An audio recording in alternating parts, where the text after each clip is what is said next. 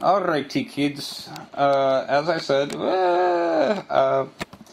I'd promised for some more HHO stuff, and this is my try to do something like that.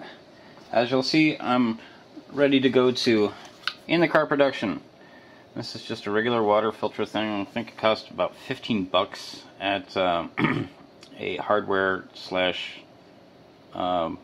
type place. I got a 3/4 inch plug for that side. This side has a 3/4 inch threaded to 1/2 inch barbed connection for gas out. But nice, thick, clear. I could probably hit it with a hammer a couple of times and not break it. I wouldn't say, more than that. Then we've got this. And this is some nice, fine 316T stainless steel screen from McMaster, I believe is where I'd had to get it. If you want to see what their designation for it is, that's right there. Thing is this stuff is expensive. Square yard, 70 bucks, which hurt. It was not fun. But the reason for this and this is to make cells for that. Now I'm going to be making tube cells because obviously it's a tubed container. Everybody likes the plates these days, but I'm liking tubes and screen. And here's an idea to give you size. Sorry, I'm making a shadow here, but that's about probably around 33 millimeters long or 13 1/4 inches. So you can get an approximate idea of how big that is.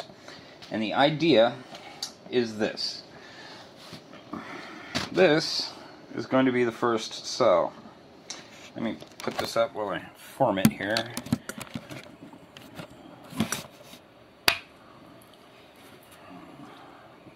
Just screen. Has two flaps. One here, one here.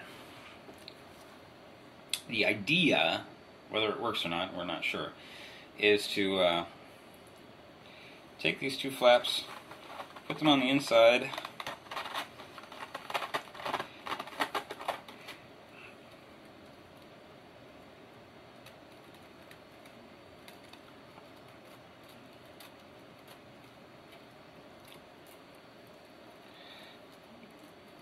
Alright, as you can see, I was able to make a cylinder out of it.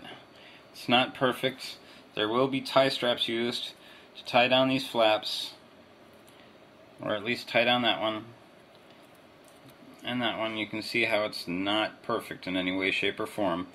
But these tubes are going to be formed, and then there's going to be a tie strap around for spacing, and then another tube, and then tie strap and spacing, another tube, spacing. So there are going to be 9 tubes in all. The deal is that there's some guy in Minnesota who's got a nice HHO website and is giving his stuff away for free, really doing stuff open source-ish, and he has this idea that doubling the negative side will give you more hydrogen. We'll give it a try. I mean, it can't hurt.